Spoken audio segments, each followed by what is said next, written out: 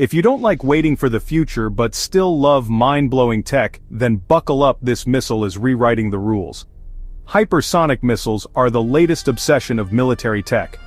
But get this, China's new WU-14, also known as the DFZF, just claimed the title of the world's fastest. We're talking speeds over Mach 10 that's more than 7,600 miles per hour. To put it simply, it could cross the United States coast to coast in about 24 minutes. Unlike traditional missiles, hypersonic ones fly low, maneuver in flight, and are nearly impossible to stop. The DFZF isn't just fast, it's a game changer.